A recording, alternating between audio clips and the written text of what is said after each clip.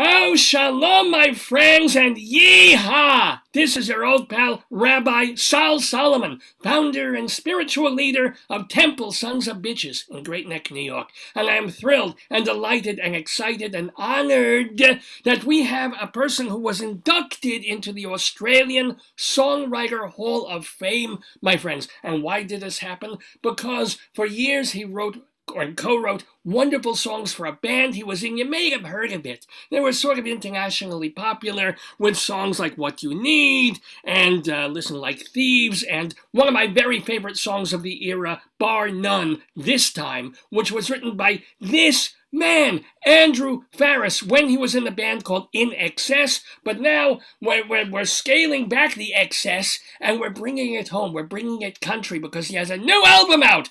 It's his first solo album. He's named it after him, which I think shows a little bit of a lack of imagination, but still, ladies and gentlemen, won't you please welcome to the neighborhood and give a big Aussie shalom to Andrew Farriss. Shalom, Andrew! Hello, shalom. How are you, sir? I am delightful and delighted to be here. And how are you? I'm above ground and I'm happy. You should have me stuffed and hang me on the wall. As a happy man. No, seriously, no, I'm really good, and I thank you for having me on your show. And yeah, I'm just so far so good. I've had a really good reaction to my record that I've put out, and it's like country and western sort of theme that I've got on my record, and so far so good. Well, thank God. Now, here's the question, because people would think, okay, we listened to INXS all those years ago as pop with an edge of rock to it. It certainly almost never went in a country western direction. You're from Australia. How on earth did the twain meet? Okay. Well, just bear with me for a minute because I'll explain all this, okay? Please. So I was a main songwriter, along with Michael Hutchinson, but he, sadly, he passed away a long time ago now. Well, I keep writing songs. I'm a songwriter. Always was, always will be. Been writing songs since I was a teenager. And as I was writing these songs, sometimes for the work that I was doing for INXS in the old days, some of these songs didn't really suit the band, but didn't mean I didn't like the songs or they couldn't be useful. So I just shelved them. And more recently, I started getting quite prolific again with my writing. I love songwriting again. And so I started re-recording my older demos and the newer demos that I had, the newer songs. And I was tracking them both at my farm. I live about 7 hours inland from the coast in Australia. I guess what you might call the outback, okay? And I actually have cattle and grains when it rains. I have a big farm, and in that sense, I really am a cowboy. I'm not messing around with that. I've actually worked with cattle for many years, and that's part of what I do in my life. Anyway, you kill them in a kosher way. Say yes, even if it's not true. Kosher, yes. Happy. Good, yes. Good. Yes. All right. Yes. So the cowboy thing is not that alien to you. You live the life, and of course, musically, pop developed on some level out of country music. There was rockabilly first, and then so there is a connection, and yet you chose to go full, shall we say, full hog or full cow with this album. I mean, the look of it is Old West. Some of the songs are old Westy themes, and I'm speaking. Right. Well, let me explain more. So, thank you, Sol. Can I call you Sol? Oh, of course you may. All right. May I call you Andrew? I'm sorry, I called you Andrew before asking. May I call you Andrew? You can call me Andrew. Just don't call me a dickhead. We'll be good. No, I certainly would never do that. Never. People have called me that. You don't want to know. People call me worse. But please, you're explaining the genesis of this new album. Okay. So, well, here we go. Okay. So, I started re-recording these songs that I'd written, from a long time ago and some very recently. And I was both doing it in Australia at my farm and also in Nashville, because my wife, Marlena, she's from Dayton in Ohio. So it was only 5 hours for us to drive down Highway 75 to Nashville. And we have friends down there, and I have, professional songwriting buddies as well that I go work with there, girls and guys. Anyway, and I took a trip one time to Nashville to do this. And then Marlena and I decided to go on a horse riding holiday down on the Mexican border. And I wasn't actually thinking so much of making my own album up to that point. I was just making my demos and my songs that I was writing sound better. You know, I was re-recording them.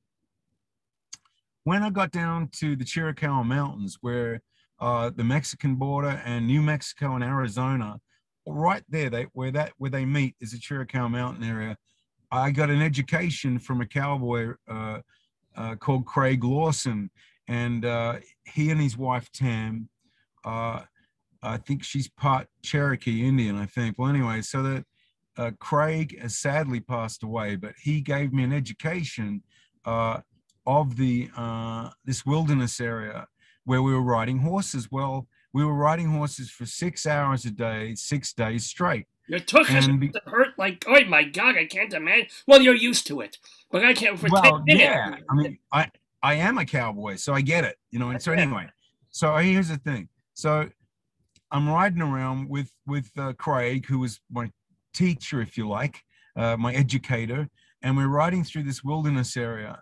And I was suddenly struck with the gritty, dusty, you know, wilderness area. The reality of it began to kick in with me. You had the Apache Indians there. You had the U.S. cavalry. You had the Mexican people, of course, just across the border. And then in the old days, you had the Mexican army. And then up the road, you got Tombstone. And then you had the cowboys, and you have the outlaws and the settlers, you know. And suddenly it turned from being a Hollywood film fantasy to a gritty experience where I could literally see these canyons that Craig rode us into, where you could see the stagecoach route still in the ground. There's no like modern vehicle tracks or anything. And you could see abandoned silver mines. We went to abandoned U.S. cavalry forts. I know the place where Geronimo surrendered. I know where, very sadly, I know the Tombstone area where his grandson is buried. We rode our horses up to the Cochise's stronghold, and I could see how the U.S. cavalry would try to ride across to catch Cochise, but they never could because he was one step ahead of them because he could see him coming. Well, the point of all this is the songwriter part of me kicked in, you see, and I'm going, what's this place? You know, this is not a movie. This is all real, you know. And we went through Apache Pass. You dismount off your horse and you lean down. There's still bullets on the ground. You know, it's like that kind of place, you know. And I'm thinking, this is all pretty amazing stuff. And when I get back to Nashville, I get in the room, as they say, when you do these songwriting things. And I think people were like, maybe thought I'd lost my mind, which is quite possible. Happened to me, happened to all of us. Yeah. But there you go. Something clicked in you. Something was like, there's a whole thematic element to. Exactly. Yeah. And then at that point, I suddenly thought to myself, I know if I was going to make an album, I know what kind of album I want to make now. I get it because there's a part of Australian culture, believe it or not, that's very similar to this part of US culture, where you had the Europeans bringing your broad-brimmed hats out of Europe, and they brought them with them the fashions of the day, including the instruments of the day were classical instruments like violins. Became a fiddle in folk music, both in Australia and the United States and Canada and lots of other places. But, you know, this is what was going on. And the upright pianos suddenly found their way into Deadwood and saloons and things. And you had people suddenly creating all this bizarre music that they had. And this is all pre-electricity. You got to keep that in mind. Like this was the old physical frontiers, not today's world, which is electronic frontiers, but the old world of physical frontiers.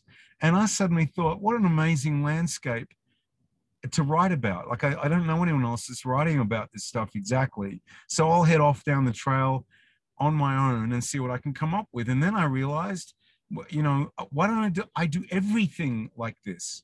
Why don't I do my videos like this? Why don't I do the photography, the artwork, actually the physical vinyl on my record, right, is actually the same thing. It's a piece of art from it's kind of, you know, But Yeah, I thank wanted to you. ask you in terms of also the art and the look of it. You do have for the single of the album a very involved and well produced video. Like, and I'm wondering just also about like where 20 years after MTV essentially stopped showing videos and now it's all just it's TV, sitcoms, whatever, reality shows. Why do artists still bother, quote unquote, to make music videos? Well, because that's a good question. Um, I'm continuing to do it. I haven't finished yet. I'm doing more of these things. First of all, it's a form of art in itself. You know, I was part of a very successful reality television show called Rockstar INXS. And I know what a reality television show is, and I understand all that. But before that, INXS as a band was making videos, and we used to get MTV awards for them and that kind of stuff. But if you ask, why would I do it now? Well, you might also ask, why would I put out a vinyl album now? Why would you What put I out believe, vinyl? That's coming back, but why? You did an EP last year. Now you're doing a right? full length record. I mean, why have a 50, 60-minute record when the whole music business is. My hat. The whole music business has gone kaflooey, and you can do whatever you want. Why did the idea of still of an album length work? Okay, okay. Well, here's the thing. You're right that a lot of the modern digital platforms and radio would it keeps going back to the 1950s. You want to talk about retro?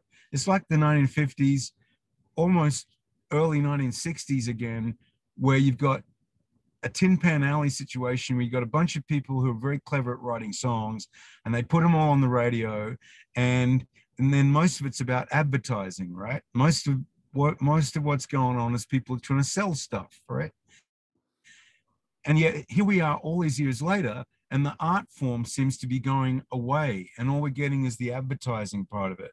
So part of my thinking was, well, why would I want to do that? I like the art form of making videos.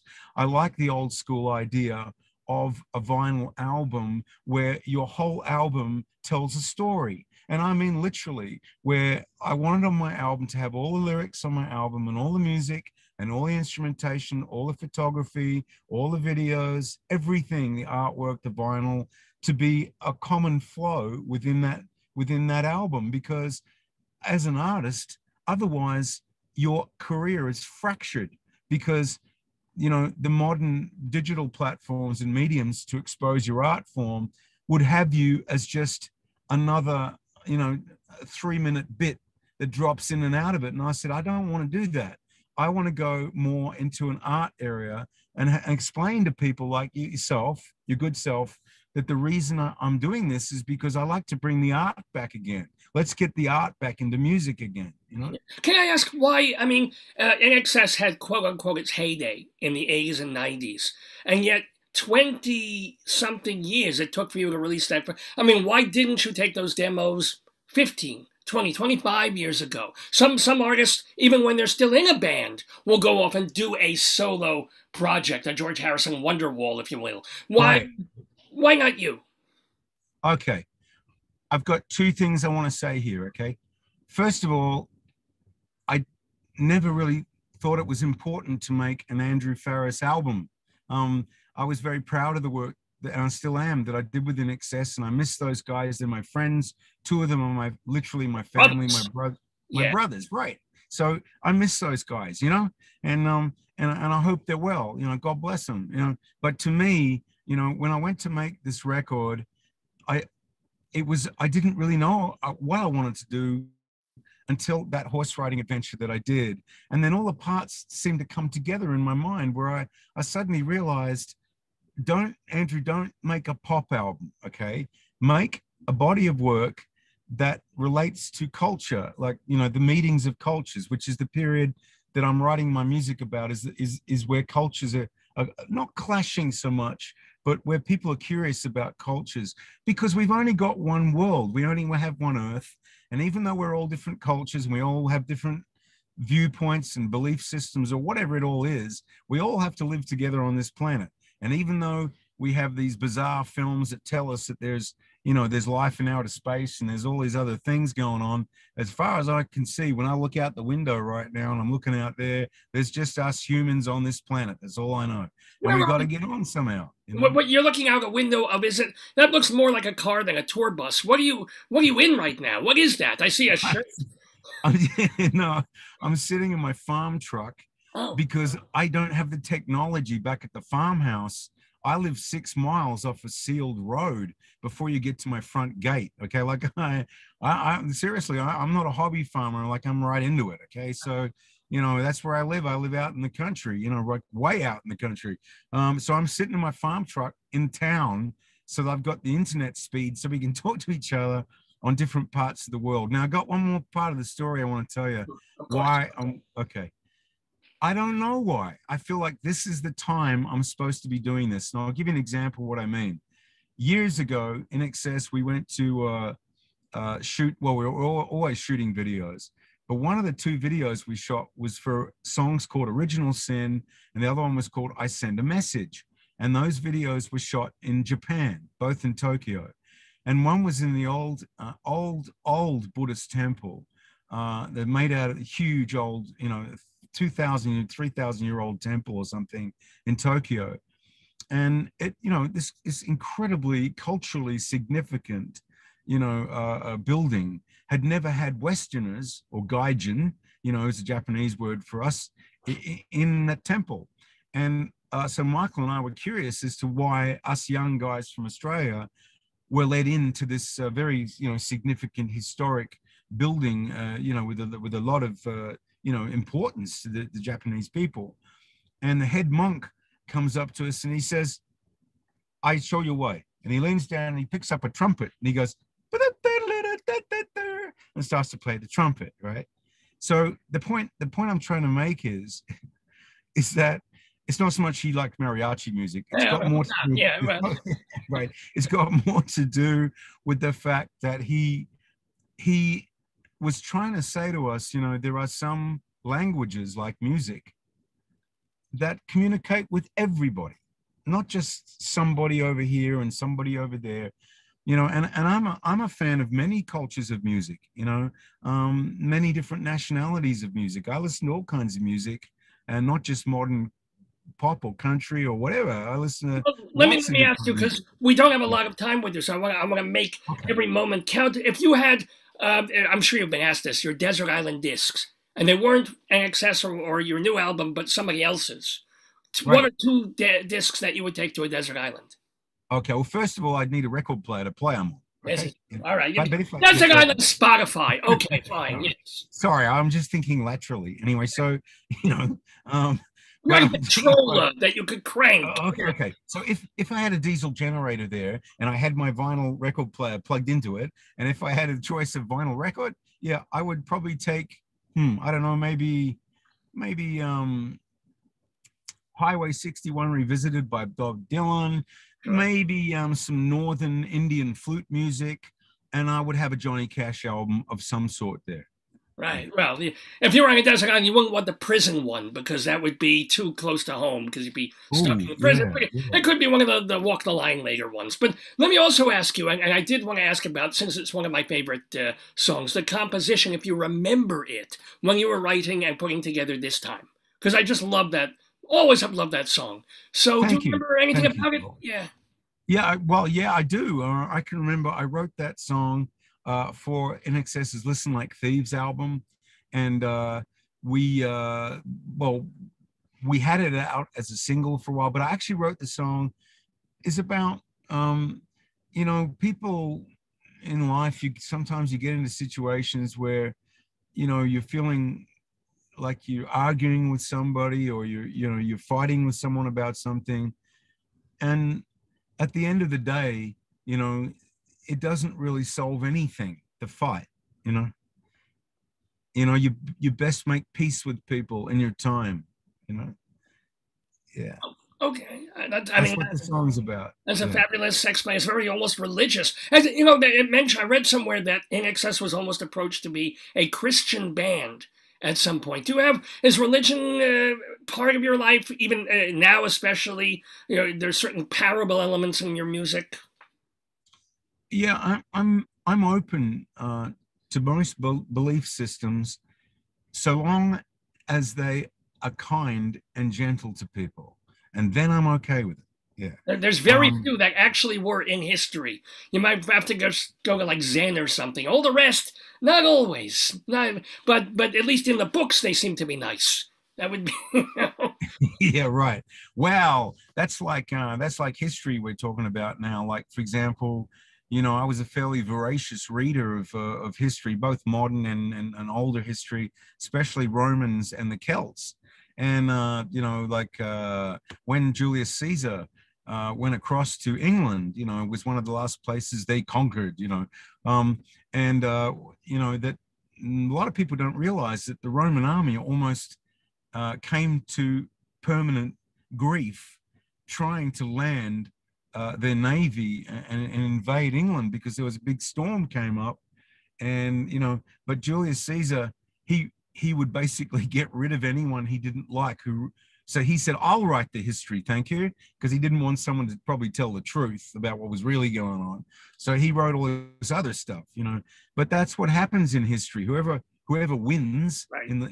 gets History to is write written the story. by the victors. Yeah. That's an old, and it is perfectly true. Well, you've had a pretty victorious life. I mean, you figure you went through the whole rock star era. Thank God you didn't go the way of the late Hutchins in terms of drugs. And how did you avoid? How did you not fall into the trap that takes so many rock stars? Well, yeah. I mean, I honestly believe. Well, first of all, thank God. Yep. Oh, But but I but do. I do. Yep. So, but I was going to say I also agree that you know you are responsible for what you do. All of us are. And for me, I began to recognize that the lifestyle that I was living out of suitcases and concrete hotel rooms, and we worked in 52 countries as a band, and that can be a bit destabilizing. I remember watching the documentary The Last Waltz with Robbie Robertson and Levon Helm and those guys, and I'm a big fan of that film too. But they were talking about life on the road. Yeah, it can do funny things to your head, that lifestyle. And that was one of the reasons why I got into agriculture, because I recognized that the land or the earth or nature is more powerful than we are. It's much more powerful than we are. And once you recognize that and you go with nature, and you don't fight it, you just try to work out how to manage it and cope with whatever it's throwing at you, everything else in life becomes quite simple to understand. Mm. Now, I would love to ask you so many more questions, but I know you have other interviews to do, and I'm taking your time. But I do want to know, almost sort of the reverse. I mean, there it was, you were on this merry-go-round of touring and that life. Now you've had a year of pandemic all over the world. Are you planning, how are you going to promote this new Andrew Farriss record? Do you have dates signed up in 21, 22? What? Well, my master plan was to talk to Soul. Okay. There you go. Then you're done. Now you're going to sell 12 million copies. You're fantastic. But beyond that, Oh no, I know, I know. I'm sorry. Look, no, I'm just please. yeah. I'm just saying that I I've been talking to folks, and I've been really pleased and like genuinely excited, because I've had some really good reviews on my record, and not just, well, not just in Australia, but in the UK and Canada and the US now, and But I meant so I'm tour quite. dates, getting back on the road. Yeah, To, I oh, know, yeah, but yeah.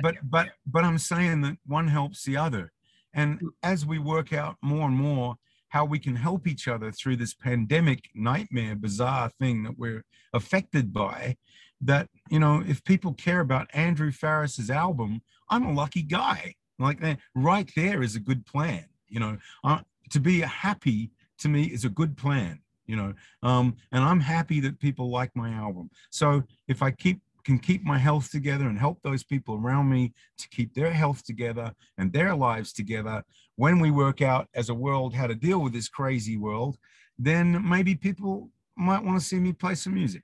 You know? I'm sure they would. Last question for the wonderful Andrew Farriss. And by the way, get his album. BMG is the distributor, I believe, all over the world. And you can get it in all the usual, the online audio places and vinyl. It's on vinyl. So if you were to give advice to a young, nascent, burgeoning songwriter even, what might that advice be? Don't follow trains or trends, okay? Just be original. And think of it like a train that's pulling into the station, okay? If you chase the train, it's too late. It's already left the station. And everything that you do will be a derivative of what someone else has already spearheaded. You're much better off to be completely original. It sounds risky or even commercially stupid, but it makes a lot of sense down the track, if you'll pardon the pun, because eventually someone will say, that person or those persons started a new train. And that's right where you want to be. Especially if, as a recording artist, you have a good engineer. There's a little train there. I apologize for that. Yeah. Whoop, whoop. I will let you. I hate letting you go, but I know you have to go. But Andrew Farriss, it has been lovely talking with you. I wish you, first of all, of course, good health coming up, more music coming up, and just good life to you. Thank you, sir. And Sol, and bonne chance, as the French say. Well, bon mère to you, too. And shalom to you. Yeah, all right, my friend. You take care now. You too. Shalom. Behave yourself. Sometimes.